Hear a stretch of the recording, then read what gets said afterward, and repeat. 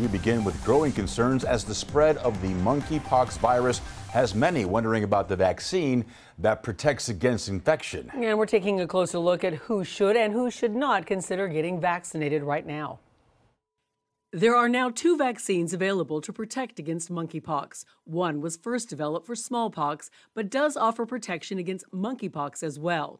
And a newer vaccine specifically for monkeypox, which is the one being used locally. It is a live, non-replicating virus vaccine. So it is a little bit different than, say, the COVID vaccines that we've become very familiar with.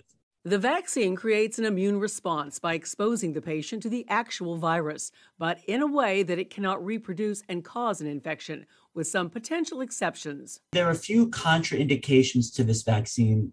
One being that you have immune deficiency, whether that's an acquired immune deficiency, like say from HIV virus, or if you have an inherent immune deficiency, or if you're on immunosuppressive medication, such as a chemotherapy or a medication for autoimmune disease.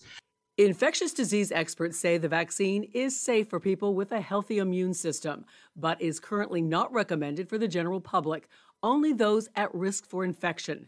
The doctor says that includes those who come in contact with an infected person, and in this current outbreak, men who have sex with men. In this community who are sexually active, especially in this area in Broward County, we have, there has been a push to vaccinate those individuals. There's also a push to vaccinate individuals who work in medical laboratories who handle the specimens. The vaccine also not indicated for people who are allergic to any of the ingredients.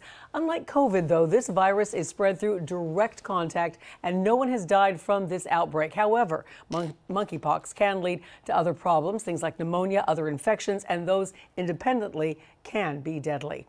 The side effects from the vaccine are pretty typical. They're pain at the injection site, low-grade fever, a generalized muscle ache, pains, and fatigue. All of that, of course, attributed to your body's immune response.